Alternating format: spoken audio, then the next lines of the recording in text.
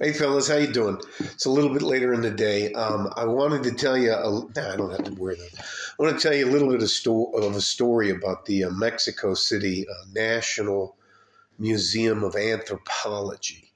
My wife and I went through that museum. That's where they have the Olmec heads and all the different Mayans and Aztecs and all the other cultures. It's shocking to see how many pyramids are there, but I will tell you this. I forgot about this and been sitting around here just feeling a little sickly, intestinal problems, and that's just the bugs here trying to kick the other bugs out of my system.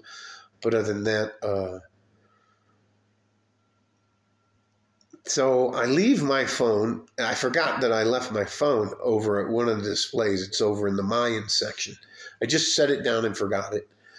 And we go back there to get it back, and the security personnel come in and they let us in, and they had put it in a lost and found box. And it's quite a ways to walk back to where the lost and found is. I don't know if you remember the picture of the fountain, but it's actually on the opposite side of that fountain, but all the way in the back corner. So, and my wife's talking to the little female guard and the guy guard, and I'm just not really paying attention talking to him. And I start hearing the word phantasma and phantasmas. And I stop and I'm like, and that's like, what were you guys doing? What was that? What did you say? What's going on? And they, the two guards said they don't like being there at night. They hate the night shift because so many strange things happen at that museum. Doors that are locked will become unlocked. Doors will open that are supposed to be locked. So it sets off the alarms. They have a closed circuit TV, and they said they'll see things move or see shadows where there's nobody else in there. And bathroom door. I mean, they're just going on and on and on. It was like once the older, shorter lady started talking, she just couldn't help herself. She was just blah, blah, blah, blah, blah.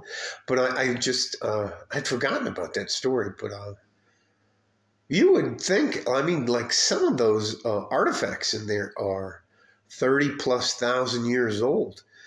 And we're only supposed to go back 10,000 years. So like, I can't remember if it was Wirtz or one of the other guys, but I started looking up a little bit earlier today some of the Graham Hancock episodes here on YouTube, as well as Randall Carlson. And if you really think about it, it makes sense that what do they call that? Carlson calls them like the meteor impact sites where they just reset our society. And I think that might be, I don't know if you guys remember the DART program, where we sent a rocket into outer space that had another rocket on board of it, which had an explosive charge on it. And we landed that, or ran that explosive charge into a meteor, and it actually changed its course. So, maybe the scientists and all the rest of those guys at NASA know a little bit more than they're willing to admit. I just thought that was funny. And I'm skeptical.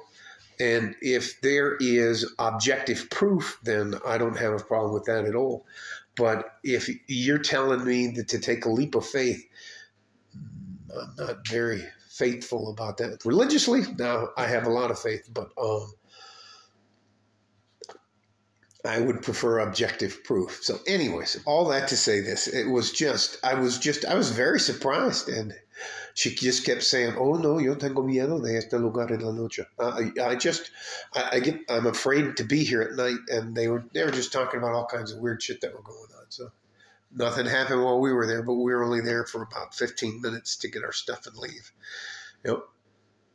Yeah, it was pretty cool. Anyways, you guys stay safe and healthy. Take care of each other if you can. If you can't, take care of yourself. Like a fart in a G-string. Finally, from West Texas, El Paso, I'm out of here.